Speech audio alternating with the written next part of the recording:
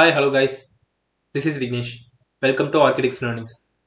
In this video, we are going to see about how to make a wave surface. For that, first I will explain how I am going to do it. So when we will do it in the code, you understand better. So first we will draw two lines. First we will draw two curves.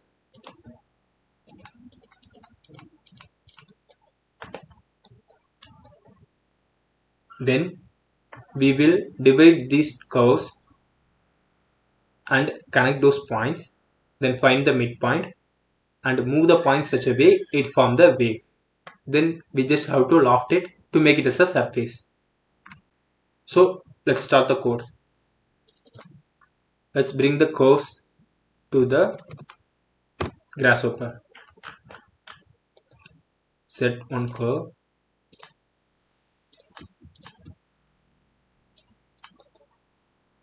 Set one curve. Let's divide the curves. Divide curve. Connect. Default it has a 10 count. Let's make it 30. Let's bring this to 15 or something. So same thing. Copy paste here. So as we said, we divide the curves. Now we have to connect these points. For that we are going to use line tool.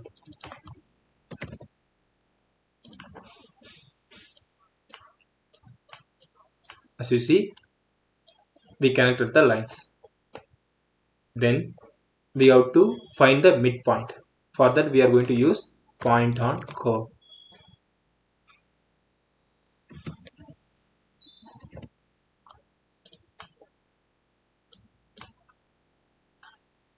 Now we have to move this vertically. So let's move.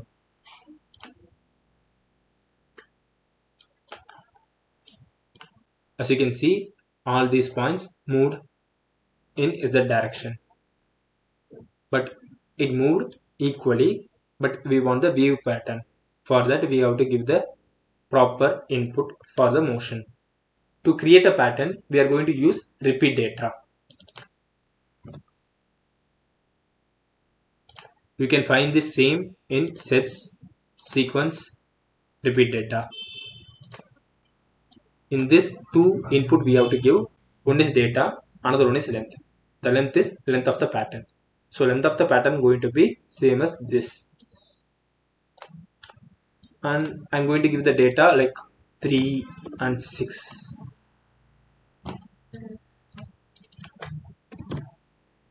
Let's connect this data to this. For that I'm going to merge these two data.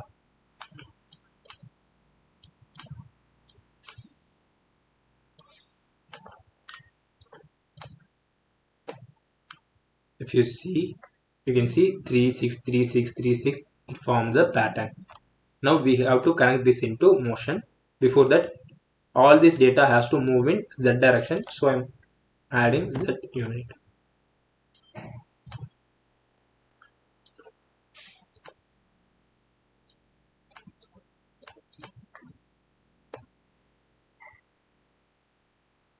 Now as you can see, it formed the wave pattern.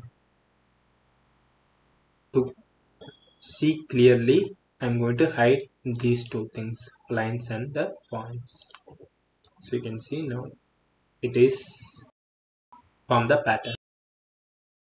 Now we have to connect all these points. So for that I'm going to use arc component. The first point is this, second point is this, third point is this. So you can see it connected. Now we just have to loft it.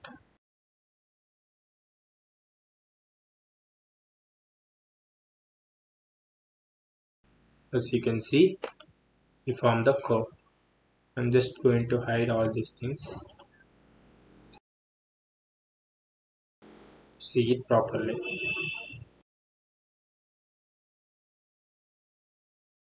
If you want more waves, then you just have to increase the division. That's it. Hope you understand. I will attach this grasshopper file and the Rhino file in the description. If you want, you can check it out. See you in our next video. Bye.